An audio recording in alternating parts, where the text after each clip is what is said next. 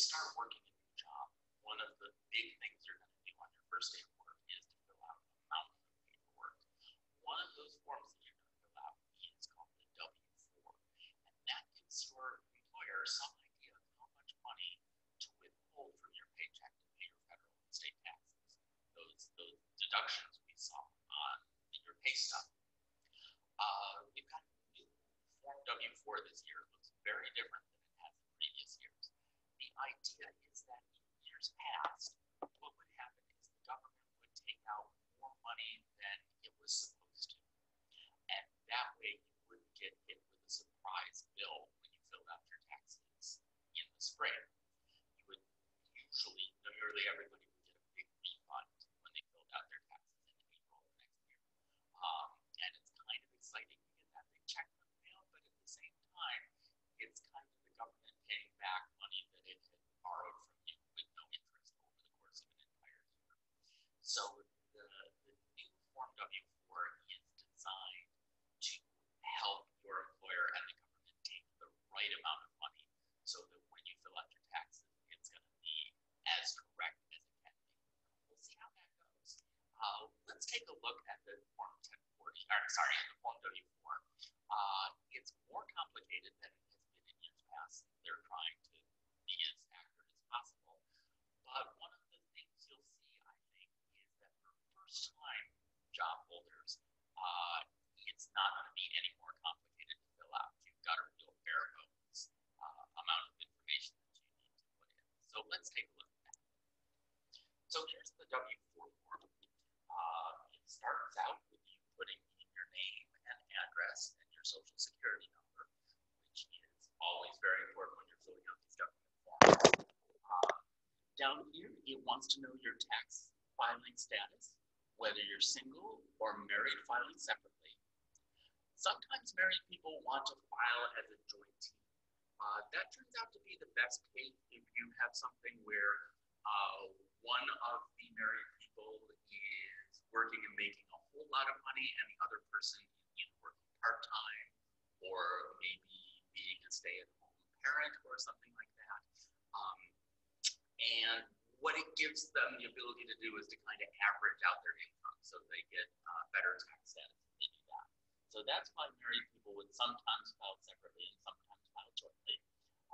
Another choice here is head of household. So head of household is the choice if you're like a single parent who's doing most of the job of paying for raising your children. So most of you, as you're getting started, are going to be filing single. Down here in step 2, it talks about whether you have multiple jobs or your spouse works. Again, the idea here is that the more information you give your employer, the better they're hopefully going to be able to do at estimating the correct amount of withholding to do. So you just kind of read through this, and there are worksheets, which are, separate things that you can fill out like this. You want to read through this carefully, but as a first-time job holder, none of this is going to apply to you. Down here, we're going to claim dependents. So somebody is dependent on you if you are putting a roof over their head, putting food in their mouth, and things like that. Most of you are probably dependents right now of your parents, so that's going to be something that's, that you're not going to count yourself as dependent.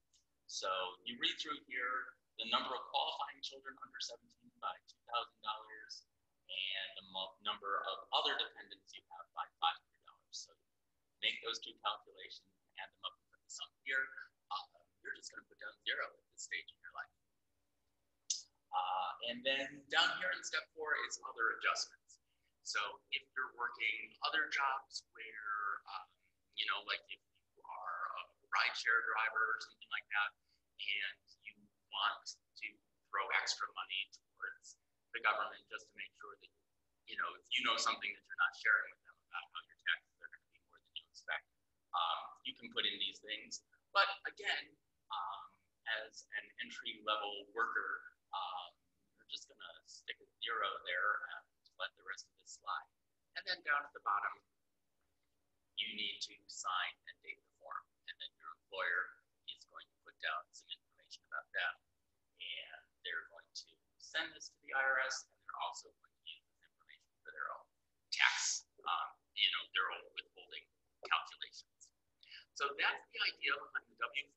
It's nothing too complicated about it,